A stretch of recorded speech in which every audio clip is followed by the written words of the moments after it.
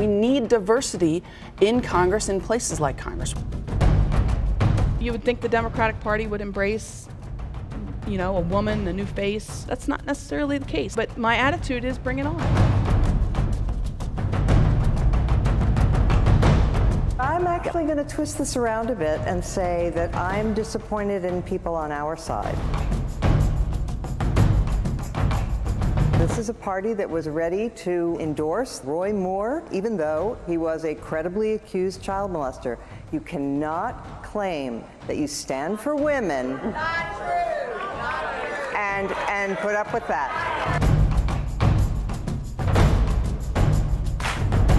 A woman's place is in her union. Let me add to that. A woman's place is in the House of Representatives. You are the resistors that say hashtag Me Too, hashtag Time's Up, and we're changing it to hashtag Enough Period. Snap! Sisters not afraid of power.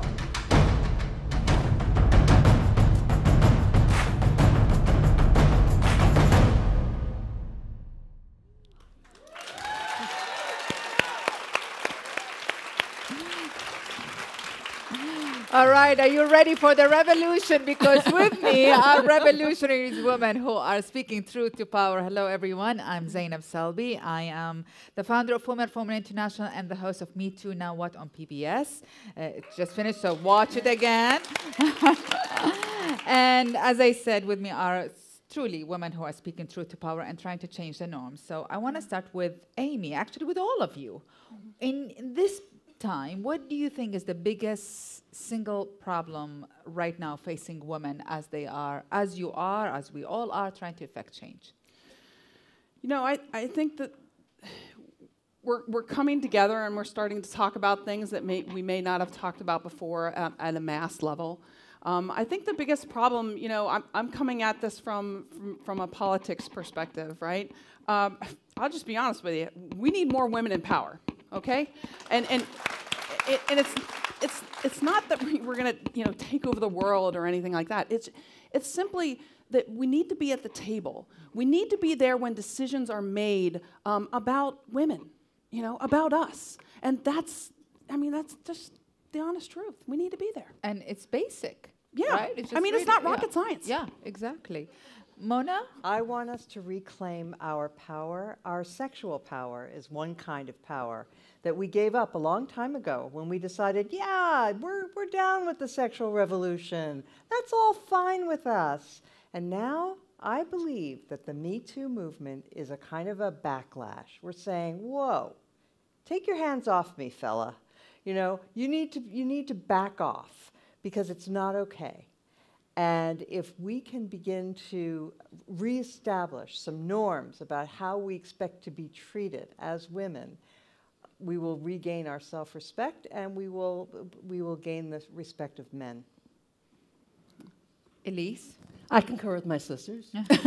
and I would add that we have to look at pay equity and the poverty of women and children in this country and in the world.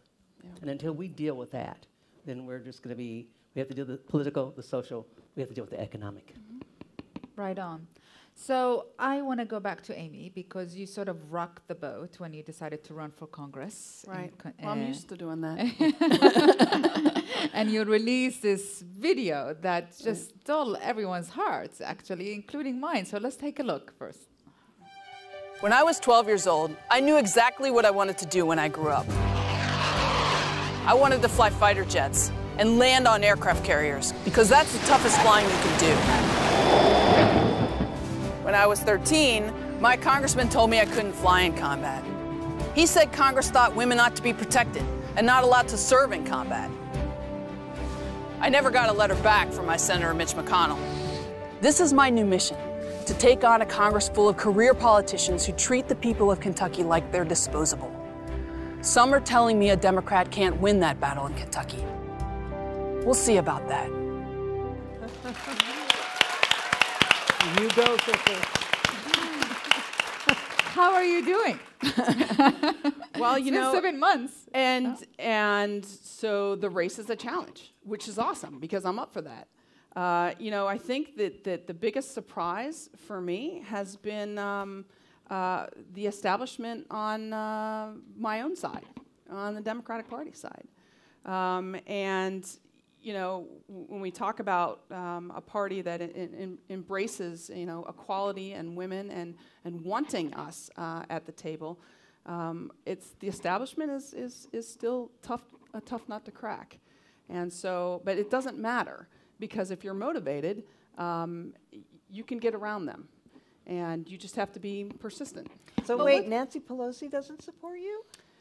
The establishment and the DCCC, which is the Democratic Congressional Campaign Committee, recruited the older big city mayor of Lexington, who is very well connected within the party, to run 5 months after I got in the race and raised over $1 million. So I mean, this is it's part of the problem with our system, and it really affects both sides. This isn't a Republican thing. It isn't a Democrat thing. The establishment on both sides is very entrenched. But what did you see in Texas in the primaries last night? What we saw is that voters are tired of it.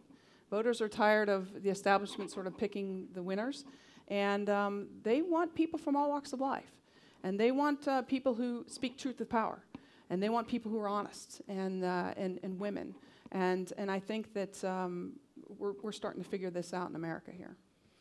And I'm sure we will. I hope so, actually. Mona, you recently also rocked the boat as you were speaking at about feminism at a CPAC conference. I want to take a look first before I ask you the question. So let's take a look.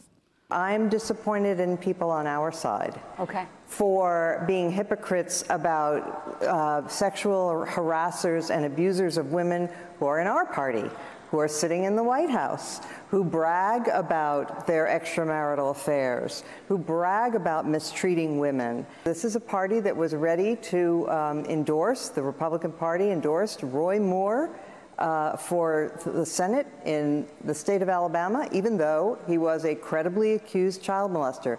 You cannot claim that you stand for women and put up with that. So, just to be clear, you're speaking about your own party in here. So you're challenging your own party. What motivated you to do that? Still your party. Pretty much. I mean, look, I spoke because I think there are millions of people, conservatives, women, good people in the Republican Party who are dismayed and disgusted by the Trumpian tone of the whole party in the last 2 years, and who want to see people stand up and rebut it and call it, I won't use that bad term, but call them out, let's put it that way. And I've received a tremendous amount of positive response since then. But look, I'm going to admit it is a challenge now. It's a weird situation to have people say, well, we're in a culture war, but somehow we conservative Republicans have wound up on the side of the guy who has Playboy magazines all over his office and is a thrice married, proud womanizer and who harasses women and brags about it. It's like, when did this flip suddenly happen where that's what we're defending? So, yeah. I can see you saying something. I could feel it. I'm trying to think of when. I think it happened maybe 20 years ago. But, No, 20 years ago was Bill Clinton. I mean, Bill Clinton was the one who was the abuser, and all the Democrats got in line and said, well, we'll excuse this one because he's on our side. We're not going to speak up about Bill Clinton. And so there's a lot of hypocrisy to go around. Well, and it's catching us all up in many different ways, all of us as a collective. Elise, you have a history of activism as the president of the National Coalition of Labor Union Women. How has the women's movement evolved over the last decades? I mean, you've been an activist since the 60s. How and how is there anything unique about today's activism? Yes, there is. I won't say unique, but I have to also say that I wasn't quite the feminist at the age of 10, 11, and 12, which I was in the 60s, as I was in the 70s once I went to college. And that's where, you know, I got the consciousness. It was really simultaneous, really. My consciousness about the Black Action Movement and Black Power, and my consciousness that as a woman, I was discriminated against. And sometimes that was within the African American organizations themselves, where the men took the leadership and the women did the cooking in the kitchen and the making of the picket signs and et cetera. And so, yeah, we were saying we want to be there, you know, whatever I wear, wherever I go, yes means yes and no means no. And now I think that the awakening that's happened, I think not in any small part due to who's in the White House, has brought lots of women together and a variety of women, a diversity of women. The LGBTQ community sisters no longer have to be out there by themselves or isolated. They can be in the room, in the march, marching proudly as lesbian and queer sisters. And I think that the delineation between class, I mean, a lot of the writers and proponents of the women's movement in the 70s were women who came from educated backgrounds, largely white women, and then there were women like Toni Morrison, who came along, and Alice Walker, who introduced the term womanist, to say that for us as African American women, it's a little bit different when we're looking at feminism. We weren't on a pedestal. We didn't have to fall off. We weren't going to give up anything. My mother and the women that I grew up with worked every day of their lives. There was never any question in my life that I'd have to work. And you think it's changed, that dynamics? And the women's movement with it in particular, or the narrative? You know, I think it's more transcending from class. I think there are more working class women who are involved and active, and I think there are more women of color who are involved and active, and I think that's making a big difference. That's true. That is true. Yeah. So talking about bringing women together, you know, Amy, you brought parties together in your own household. You're running the Democratic ticket. Your husband is a Republican. Yeah. What would it, and here we are in a very diverse political parties and backgrounds and all of these things. I mean, what do you think? Do you think this tense political climate can unite women from all spectrum in America? Well, I hope so. I mean, because that is America. You know, I mean, we all have people in our family who we aren't just all Democrats or all Republicans. We're America, and we have differences of opinion. I mean, I think we need to come together and actually start talking about some of these things and not labeling the other side as they're all this or they're all that. I mean, that's one of the things that I'm trying to do in Kentucky. You know, I mean, I'm running in Kentucky. That's where I'm from.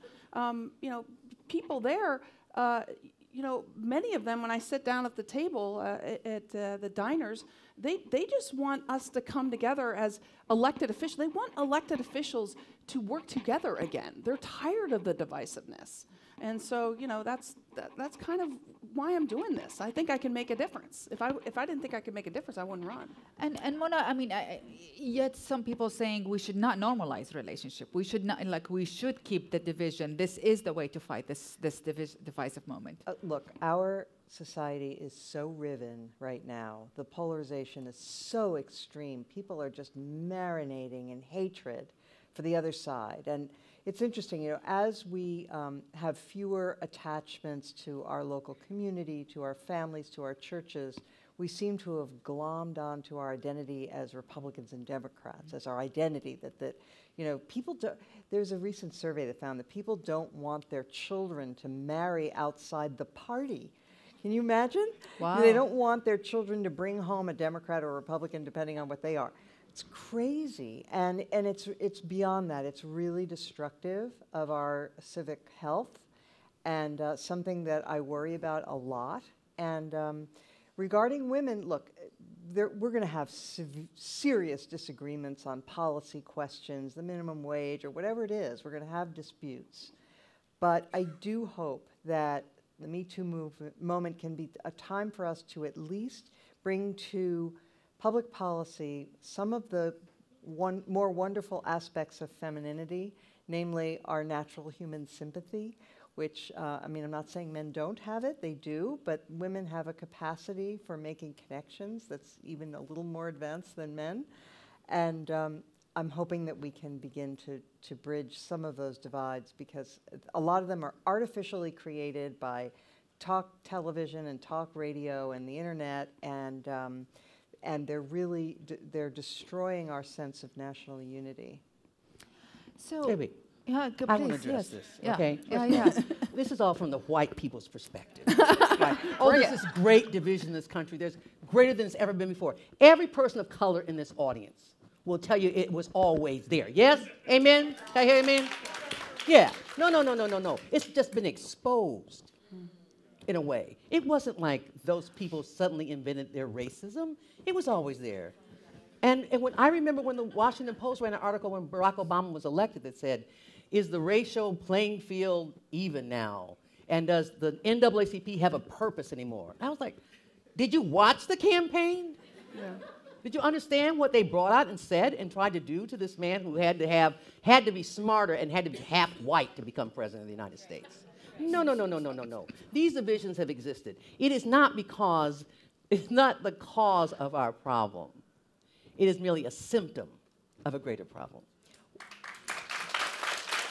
But I do believe, and I'm coming from the military, where I worked with people from all walks of life and from different ethnicities, and one of the things that I loved about the military, and it's not perfect, but performance really mattered. And when you had a unit, I mean, whether you were black or white and male or female, if you were good and you were a Marine, we looked out for each other. And I just believe that with good leadership, with people who get into office and actually lead this country, and we can do better. We can unite. We can come together. It's never going to be perfect, but I'm just an idealist, and I do believe that because I've seen it. I've seen it happen. I've seen people come together. I've seen men and women able to work together in a professional way. Maybe I'm naive. No, that's why there were millions of women marching in Washington, D.C. That's what we need. We need more leadership. Absolutely. And in the military, let's talk about the military for a moment. I mean, that was the working class way of getting a job.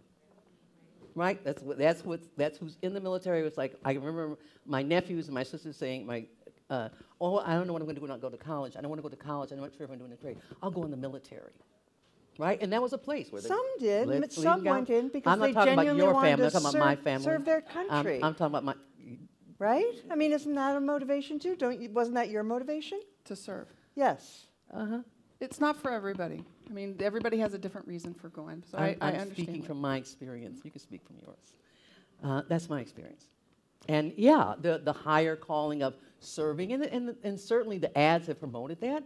But I think that if we had more union jobs, if we had better paying jobs, if we had jobs that paid at least $15 an hour, I don't think as many people would be volunteer to go into the military. So what I'm hearing from... how about doing public service, not just the military? How about the Peace Corps?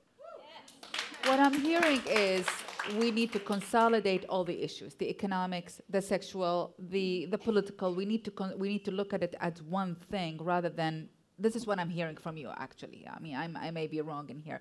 But the question I continue and ask, it's not easy. It's not easy to consolidate. It's not easy to speak truth to power. There is a price. There is a penalty. There is a sacrifice that you need to do sometimes, I mean, unfortunately. So what has, and then you're just like, oh, how can we get it together? Is there a common ground? Can we do that? So you're saying use your emotional intelligence, you're saying that our loyalty to the country, the love, you're saying let's bring the economics back together. And so but let's talk about the price a little bit, or the sacrifice. How has it been, that journey? I mean, do you have enough support? Do you have enough money? Do you have enough, in this campaign, to win? In politics? Yes. I've gotten an enormous amount of support from people who care, not only in Kentucky, but around the country. But the unfortunate thing about politics today, and many of you know this, is money in politics is absolutely corrosive. It is absolutely corroding our country. And so who do you see running? You see millionaires running who can self-fund. That's who I'm going against. So I have to reach out to people around the country, around the district, and ask for money, and that's the only way you can compete. Is it going? Yeah, it's going okay, but it's a constant slog with trying to do that. And you have to do it because you have to be able to compete in a campaign. So right now I have about 17,000 donors around the country, which is really awesome. But we need to reach more because it's about getting people elected, getting women elected, and being at the table, people who care about this country. I'm not running for anything, but if anyone wants to send me money, please go right ahead. but you spoke up, and I mean, and you had a nerve in that speaking up. Did that come with a pride? Did you know, how was it? Well, I was ferociously nervous the day that I did that panel. I knew it was not going to be well received, and I don't like conflict. You know, I like to be liked like most people. And I like conflict. You do? I do. I love going on conservative talk radio. It gives me a chance to go to battle again. Good for you. Good for you. Yeah, bring it on. But I will do it if I feel I have to. And in this instance, it was beyond what I could tolerate, and I felt it was important to speak. So, what is the nerve that you touched? You know, you think. I think that this whole Trump edifice is being held up by big pumps of hot air, and people are afraid that if you take a tiny little pin and that it'll all just explode, and so everybody's a lot of people in the Republican Party are busy manning the pumps, like so nobody will notice that he is what he is, which is a big mess. And well, why aren't more people saying that in the Republican I don't know Party? why. I don't know. I mean, I Where's think the leadership? It's appalling. And when it comes to something like the tariffs, now they're finally speaking up. But it's a problem because this entire year, every time he did something irresponsible or just defamatory or ugly, they said, oh, don't pay any attention to that, or, they said it didn't matter. And so they basically legitimized him, and now that they really want to make a strong case against tariffs, which could be really, really bad for our country, I think they've lost some moral authority to make that case. Well, we have a few moments left, so I'll start with you, Elise. Your call to action for all women. What can we do right now to bring the country united, at least as women? What can we do? Sometimes we have to ignore the labels. Just because someone's a Republican doesn't mean they're racist. Just because someone's a Democrat doesn't mean they're on the right side. There are libertarians, there's Green Party, there's socialists, and we need to be looking at the candidates and what they're talking about and what they've done, because action speaks louder than words. And I'm all for supporting women candidates. I think the Republicans should start a Jeanette Rankin, society. Jeanette Rankin is the Republican woman who voted both against World War I and World War II. And she isn't held up. So she wasn't so great, but she was a single vote. She was a persister. She was a resistor. She was willing to stand up for what she believed in a sea of men saying that she was wrong. So I think one of the things I'm working on is within the Coalition of Labor Union Women is to get women the training they need to step up and speak out, to get women the training they need to run for office, to get women the training they need to step up in leadership positions in their unions, not just appointed positions, because if you're appointed, you can be disappointed, but into elected positions, which is what you understand. Yep. Mona? What was the question? Your call to action. Call to action. Well, first I want everyone to buy my book, which comes out in June. It's called Sex Matters. And it explores a number of issues I think that are important to all of us as women, including, by the way, let me just give a little shout out to Christine Lagarde. I loved what she said about making room for love. I think it's so important when we women talk to each other that we recognize that there are two parts of the human race, and that our happiness cannot be purchased at the expense of men's, or vice versa, that we're part of families, and that unit is the most important one in our lives. But regarding regarding issues of Me Too and sexual harassment and so on, as I said earlier, I really do hope that women are now going, that this has been the crossing of a Rubicon, and that we won't go back, that women will recognize that they do not have to put up with that kind of treatment. And finally, I would just say this, and this is kind of in the book too, but we have to be a little bit more realistic about what human nature is like and what men are like. And when I read those stories about these young women going up to Harvey Weinstein's hotel room, I thought, no, nobody told them, you don't have to do that. Don't do that. It's inappropriate for your boss to ask you to come to his hotel room under any circumstances unless you're married to him. So those are the kinds of lines that I would like to see women begin to draw very firmly for themselves, for their colleagues, and in their families. And I think they will, Amy. Yeah, I mean, I think, look, the election of 2016 and Donald Trump, whether you like him or not, he changed a lot of us, okay? It changed me. For somebody who has served her country in the military, my response to that was not, oh, hell no. It was, oh, hell no. I am not accepting of this. I'm not accepting, not in America. And so what I would tell people, and sort of my call to action, I guess, is, if you want to run for something, do it. Now is the time. As women, we get elected at the same rate as men. The reason there are 19% women in Congress right now is because we don't run. Wow. We're not running. We're going to change that in 2018, but we need everybody's help. And if you're interested in running, if that's a calling for you, go do it, because that's what we need in this country. We need more people stepping up. And this is the moment. This is the moment. This is the moment. Here we are on International Women's Day tomorrow, and the Women's Day and the Women's March, and it's united the country, at least women in the country. So we always stand united. And thank you so much, everyone. And here's Tina Brown. Thank you. Thank you.